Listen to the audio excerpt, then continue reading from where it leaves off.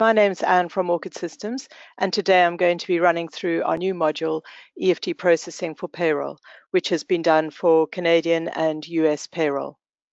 For those of you who don't know us very well, at this stage we have over 5,000 sites running our modules in over 60 countries.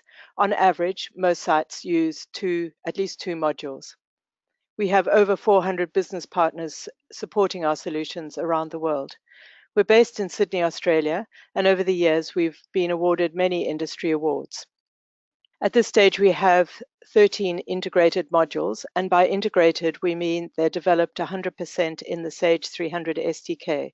And what this means for you and your clients is they should be simple to install, to activate. They support all the standard utilities that Sage 300 supports, for example, dump and load, the reporting utilities, data integrity checks, etc. And we've been in business over 25 years.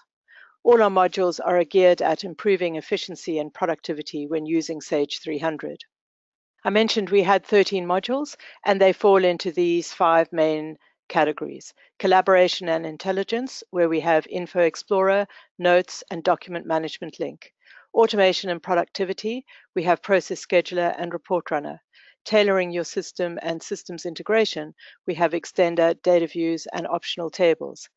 For streamlining financial processes, we have EFT Processing, Inter-Entity Trade, and Inter-Entity Transactions. And under the Operations Management area, we have Return Material Authorizations and Bin Tracking. But today I'm going to be running through EFT Processing, and I'll be concentrating on the payroll functionality that we've recently added. From a customer point of view, what are the qualifying questions? Why would somebody need EFT processing? So if you need to send payments electronically to vendors, employees, or customers in terms of refunds, or collect from your customers using direct debits, if you need to send this all electronically to the bank, that is an opportunity for EFT processing. EFT processing improves the security and the around both the transmitting of the file to the bank, but also around the storage of this confidential information. And EFT processing also allows you to cut your costs in terms of writing checks and the production of checks, but also the speed of processing your electronic payments. So in a nutshell, EFT processing automatically creates the files necessary for the bank, and then you send that or import that using the bank software. It enables reduced costs by cutting down the processing time in payments and direct debits, and typically you get lower bank fees as they're not having to deal with checks. You also save time and eliminate errors because you don't have duplicated data entries. Some people are recording the payments they want to make in their AP or payroll system and then manually rekeying those into the bank software. You can also email your remittance advices, which saves time on printing and posting remittance advices. You have improved security as we have extensive audit trails on files created and on changing who changed what bank account details and when. I mentioned before it operates with receipts as well as payments. So receipts from the point of view of direct debits, and payments we do vendor payments, payroll payments, and AR refunds. We have over 500 bank formats at this stage, and they are actually user definable. So for those of you who want to, you can create your own formats, but also if you send us the format that's required, typically within 2 days, we can turn around the new bank format for you. And there's no additional charge for that. You can optionally encrypt the bank branch and account number for your vendors, employees, customers, and your own, which improves security as well. And we've done, in the last product update of 2018, we've done a lot of work on our French screens. So you should find the French screens easier to work with now as well. So I'm just going to concentrate on EFT processing for payroll. And this new visual process flow really describes exactly what you need to do and how it all works. So you first configure your security, because we have a number of security groups as to who can enter employees' bank account details, who can view it encrypted or unencrypted, and who can amend it and who can approve it. Under the EFT options, you configure the way you want your payroll EFT to work in terms of whether you allow posted or unposted checks to be sent to the bank, and whether you allow selective payments, etc., from your EFT payroll file. You configure your EFT banks, so against the bank account or bank accounts that you're going to be paying your payroll. You configure which format you want to use, how you want to name the file. If you are FTPing that file directly, the FTP details to do that. And then finally, under the employees, you configure the bank accounts to be used and the amount of the pay to be paid to each of the bank accounts. Once that's all done, you would do your normal processing in the Canadian payroll or the US payroll, and you would generate your checks. Once those checks have been generated, it's at that stage that you would come and create the EFT file based on your configuration. It will select the appropriate checks for payment. You would print your payroll advices or email your payroll advices. And then from an audit point of view, you can print the payroll transfers created. So that's a summary, or you could print the transfer details. So that's in detail which employees were paid which amounts to which accounts. And you also have the audit log of employees' bank account details changing that can be printed at any stage. And we also have that information in the inquiries. So you could view the payroll audit log, so that gives you the detail and the summary of the payroll files created. And you can also view the audit log as to employees' bank account details changing. So instead of talking to a screen, I will demonstrate that for you. So using the EFT payroll, and we do have the APAR visual process flow and the payroll process flow. And remember, you don't see these first time you install. You need to go and assign the visual process flows to the required users, including admin. So let's first look at the security groups that we have for EFT payroll. So under the admin services security groups, we have a number of new security groups for the EFT payroll. So you can configure who can view the unencrypted bank account details, so that's your bank account details, who can view the EFT employee the details set up. So you might have some people who can only add new or edit the employee details, other people who can view the employee details, and yet other people who can only approve the employee details. So you can have a two-step separation in entering employee details, bank account details, and approving that. You can who can create EFT payroll transactions, who can view the EFT payroll log, and who can clear that. So we do keep a log, date and time, which files were created, and a full detail of all the bank account details, vendors, and the amounts that were paid in that log. So after a year or so, you might want to start clearing down the older transactions, or you could leave it for as long as you want. So after configuring your groups, the different groups of people, as you know, you need to go and assign the different users to those different groups. Then you need to configure the EFT payroll options. So if you have purchased, or if your customer has only purchased EFT payroll, then you will only see these two tabs here. You'll see that one as well, the global file system numbers and the updates. But if you have AP and AR as well as payroll, then you get all the options for configuring your EFT.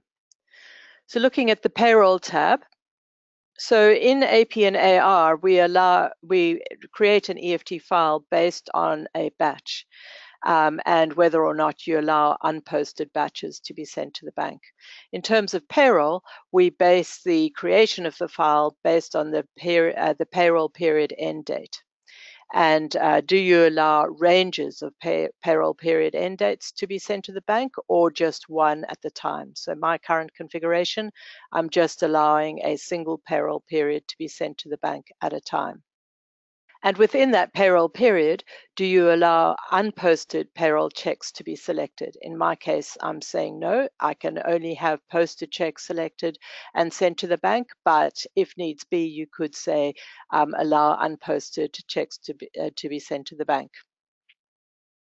Similar to our vendors and customers, when creating this EFT file, do you want EFT to work out who, if you have got the EFT employee set up for that bank, for that payroll, is that the trigger to send the employee's details to the bank?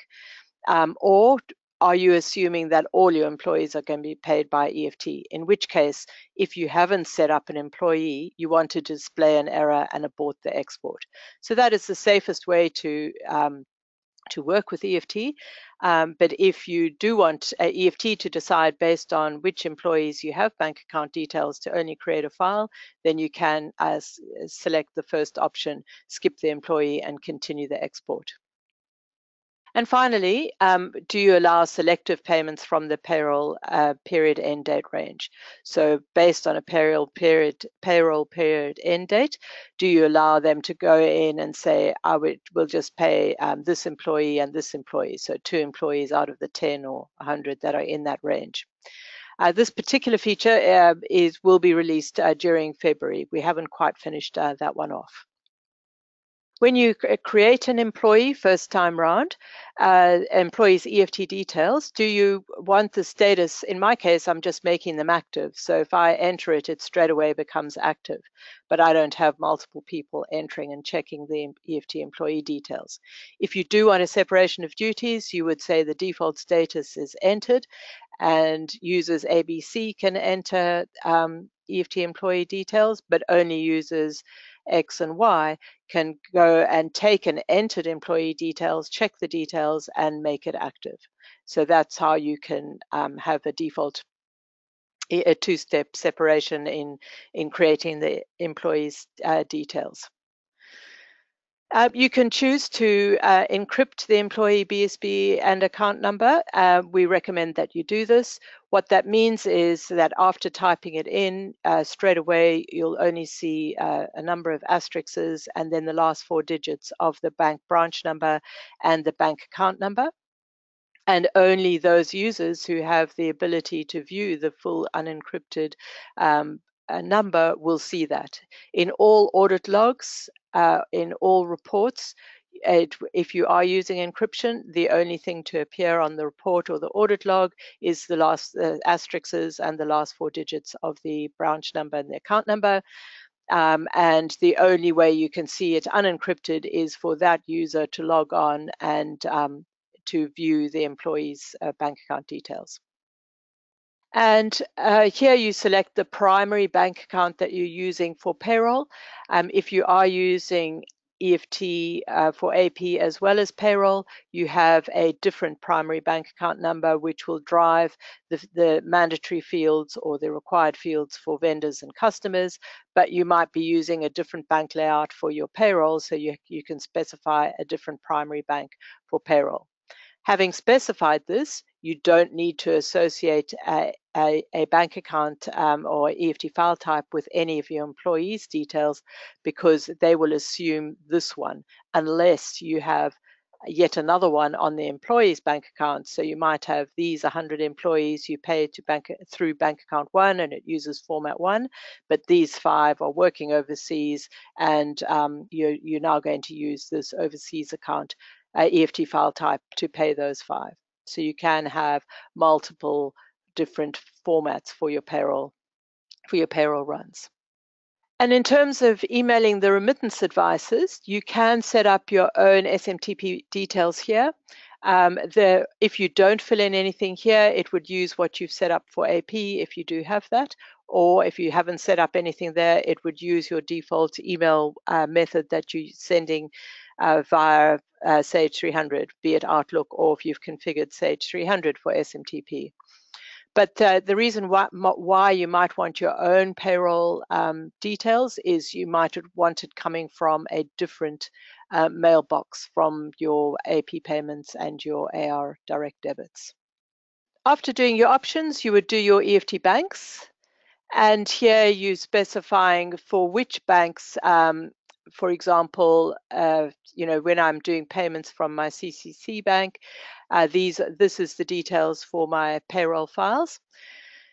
You can, if you're working with a FTP site, you can straight away once the file is created, it's straight away FTP'd using a password and use a login and password to this FTP site, which makes that file a lot more secure than if it's just sitting on the network.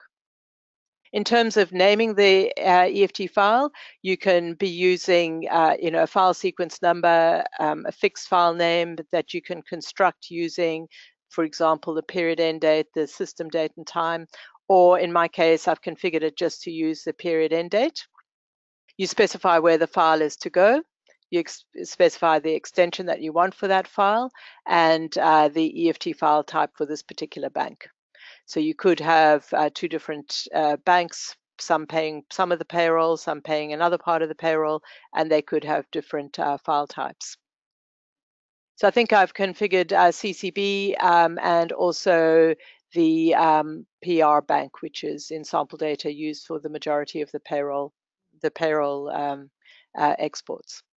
So these fields here, like destination data center and short name, these are variable fields which get turned on per bank account type, and these are required for the Canadian standard CPA 005. So you need to fill in those particular numbers as you do with AP and AR.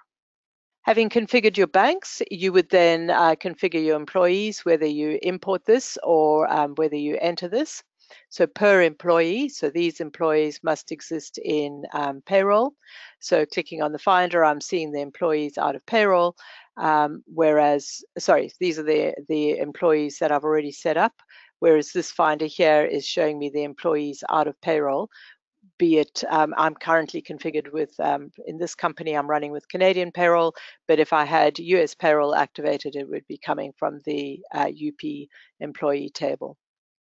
So per employee, if you specify a file type at this stage, then it would be the majority of my employees you wouldn't specify, and it's going to take the default that you've set up in EFT options, and you would only fill in a file type for those employees that you want to pay using a different file type.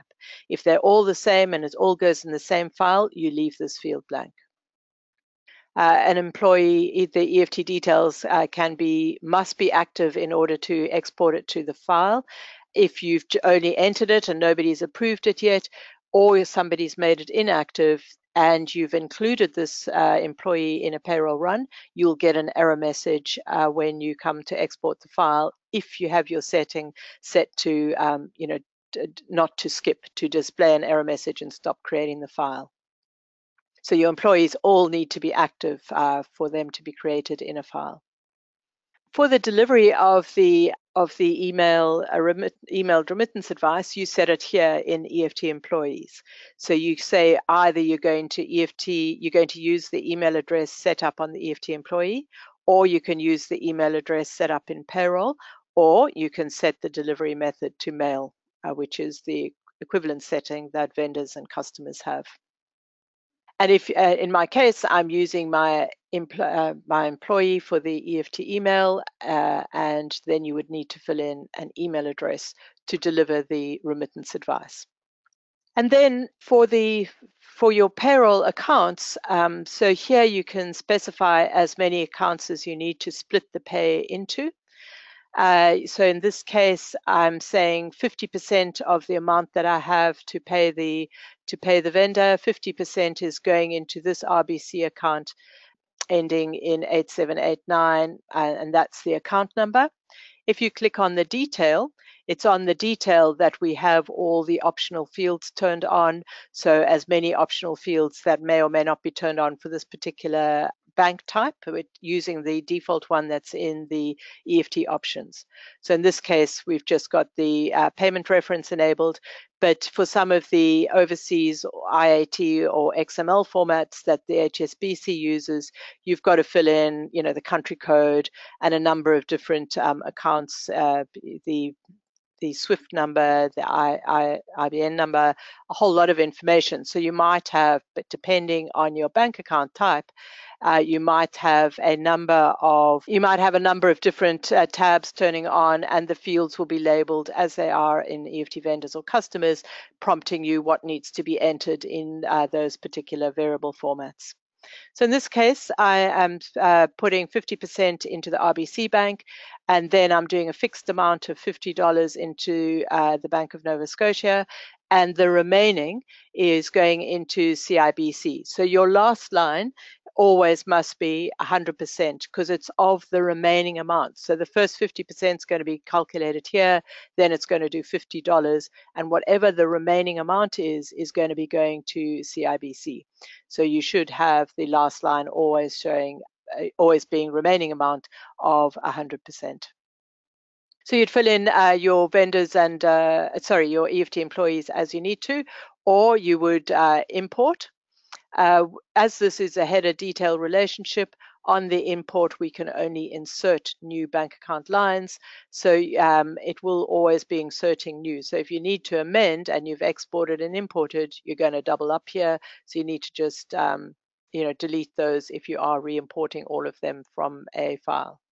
And I should have mentioned if I do any amendments to that, so if I change the bank account details or in fact any of the fields on the EFT employees details, that would be audited in the EFT audit log. So once you've done your setup, now you'd go ahead and do your payroll, your time cards and all what you need to do in payroll. And if you're running the Canadian payroll, you would generate the paychecks. So you would run this process, which would generate the list of checks to be paid. In the US payroll, same thing, you'd be generating the checks. And it's at that point that those payments are available to be included in the EFT payroll file. My setting is that I need to post those first, so I would have to go ahead and post them as well. But if you were using unposted, you could then go straight away into the create EFT file. So when you come to create the EFT payroll, the EFT file, you specify the pay period for which you want to export. So I'm just going to use the 10th of January 2020. And based on the bank, the first bank it finds in that payroll, for that payroll period end date, it will default through. If you did want to do this using a different format, you would choose the different format for that particular bank. If you are using variable descriptions and reference fields, you would set those from here and go ahead and create the file. Now, because I've already exported for this pay period, it's warning me that I've already done it, and do I want to go ahead and override? In my case, I said yes, and it's exported those 7 entries, and as you can see, it's created this payroll file with the extension that I nominated for my PR bank. So now I could go ahead and print or email my remittance advices, which I can do from here, or I can do from this icon if that's how I want to do it. So running this icon would open up the same file as from the previous screen. So for your payroll remittance advices, you can do to print destination if you just want to preview what you want to do, and you would choose the report format, and we have a security group that only allows some people to select a different report format at the time of printing. And you've got the remittance advice layout, email template layout that you can use for sending the remittance advice. So in the in the emailed remittance advice, you can use, and if you click on the F1 help, it'll show you all the variables you can use. But by going $employee, you can pick up any of the field names off the CP or UP employee table. So you can include any variables that you have in CP or the UP employee. And I've included the employee code, full name, and their first name. And then you've also got a number of fields from our payroll log. So the bank name, the amount if you want, but typically you would do that, those details in the attached PDF. And if you've already emailed some of the remittance advices, you could leave this checkbox off, so it would only email the remaining remittance advices that you haven't yet sent. Or if you want to force them all to go through again, you could select from here and print. But because if you've exported this file a number of times, you will have multiple payment runs sitting in the EFT log. So if you have exported multiple times before, you should not print the remittance payroll advices from here. You should do it from the audit log, because here you can, when you're viewing the audit log, you've got each of the file creation numbers, you've got the date and time it was created, who created it, what the total dollar value of that payment batch was. And if you double click on it, you will see the individual details of all the pay records that were made and all the bank account details, etc. And if you print the remittance advice from this screen, you're doing your remittance advice per payroll run, not per, not for the entire payroll that you might have, because you might have done 3 or 4 exports for that particular one. So here you're doing it by just by the EFT creation number. So same prompts really, except this time it's passing in the 34 as our creation number, and it's only going to do those vendors that are in that particular chunk. So I have emailed some previously. So this is an example of what that email template looked like. I did include the bank name and bank code and the amount, but typically you wouldn't do that. Typically it would all be just in the PDF. What we're working on now is encrypting this PDF, so providing a password for it. So you'll be able to enter a password or have the system generate a password on the EFT employee. And then when this EFT file is created, that password would be put in the file, and then only if you know the password, you'd have to key it in when you double click to open up this particular PDF. So that will be coming out in February, along with the selective payments. So just looking at the reports we have, or I can show them via the inquiries. So we've got the view clear payroll log. So this, I can clear the old ones if I want to, but double clicking on any one of them shows you the details of the vendors, the employees at the time that this file was created. So it's going to be the bank account at that point in time. You might have changed it subsequently, but that is the bank account that was used at that point in time. And we also have the audit log of employees' bank account details changing. So this is combined with the vendors and customers one.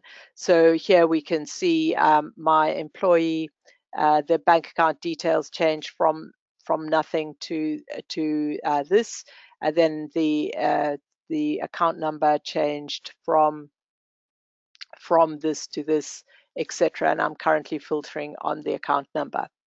We do have a slight issue at the moment that that filter is fixed on that, so we're fixing that up as a product update as well. So here you should be able to see all the fields, not just the account numbers that have been changed. And that's really our EFT processing. Just as with those inquiries, you have them also in a report format as well, if you need to print those off as part of your payroll run or as part of your checking.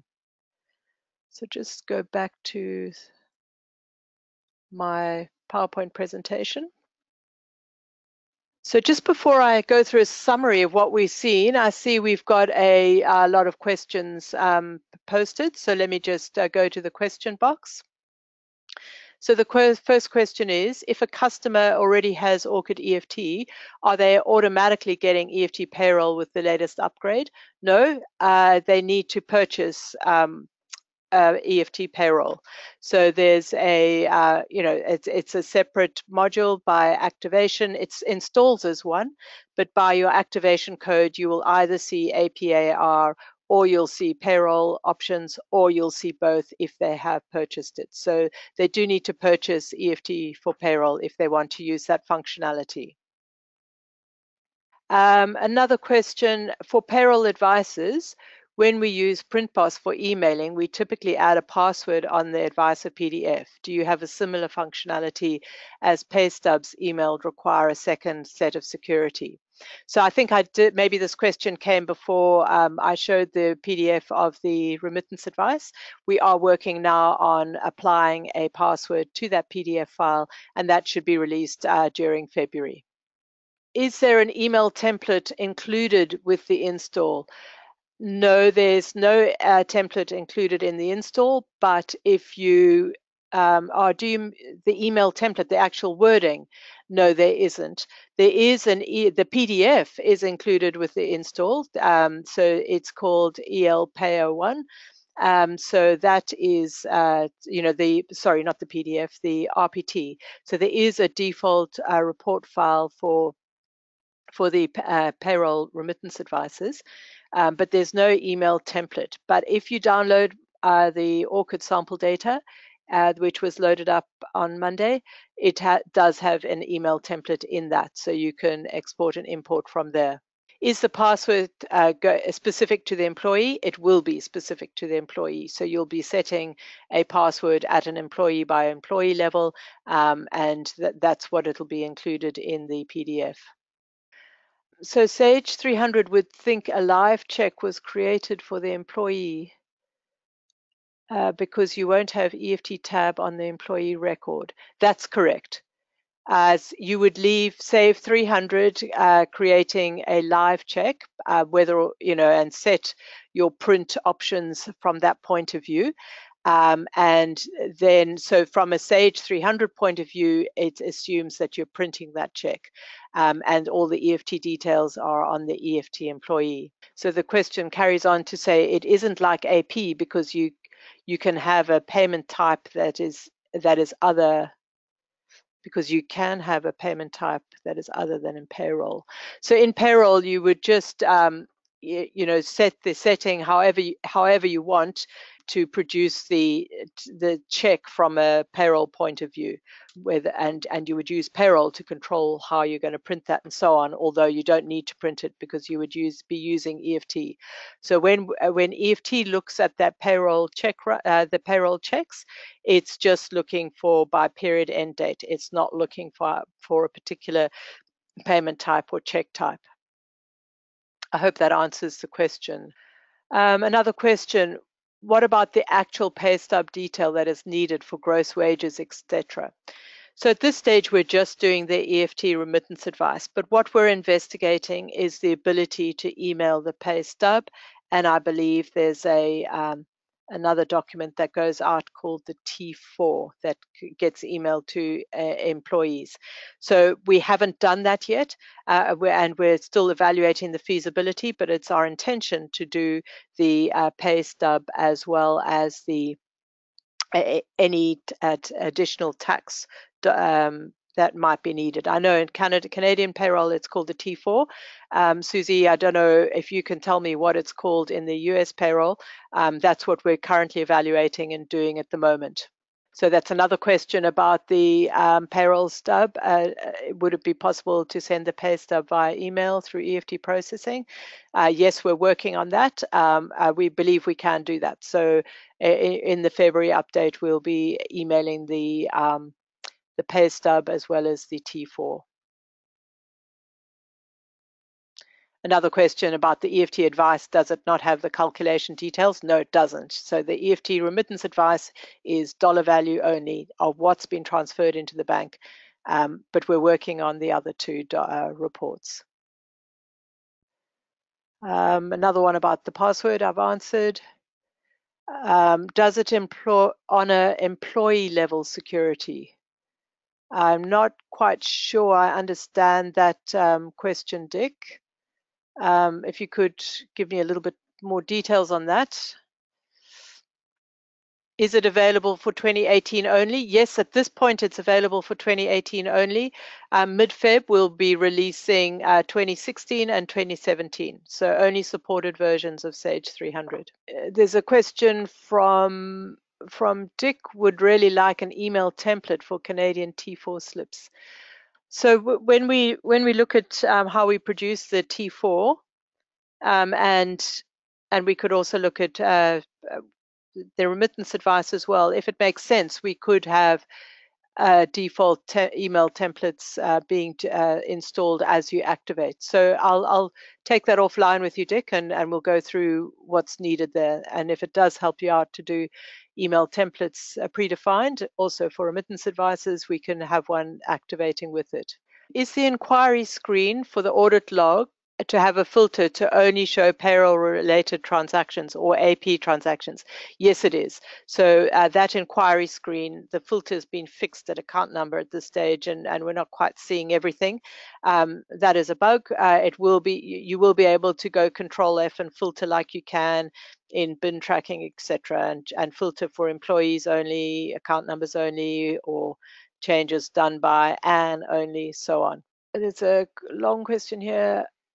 If Sage 300 thinks it's a live check, I can see that it being an issue for clients creating positive pay from their live checks. Payroll processing would potentially have to use a selection list and separate calculation and print runs for EFT and non-EFT employees. If you have EFT and non-EFT employees in the same payroll run, so you'll be able to create a payroll file for both your separately for your checks that you're physically producing, and that you would create a positive pay format for the bank, and then a different format for those employees. You'd control it by the EFT file type on the employee. So for those who you want positive pay, you would choose the positive pay EFT file type on the EFT employee. And for those that you want a real EFT payment, you would choose that particular file type. And you would run the create EFT file for that payroll period twice using the different file types, and you would get your two separate files. Okay, thanks, Susie. It's a W2, so I might reach out to you later and see how we can produce the W2.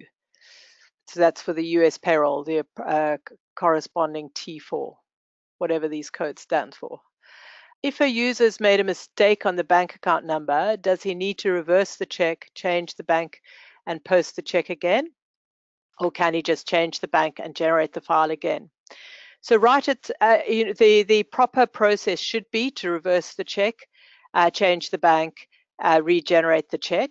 But when in February, when our selective payments is released, you will be able to just change the bank account detail, do another run for that payroll period, and select the individual payment that you want to do. So if your customer likes a tight control around that, then we would recommend reversing the check, changing the bank, and sending it out again. But if they're a little bit loose around those audit controls, then they can turn on selective payments, select the individual payments they want to do, and recreate the file.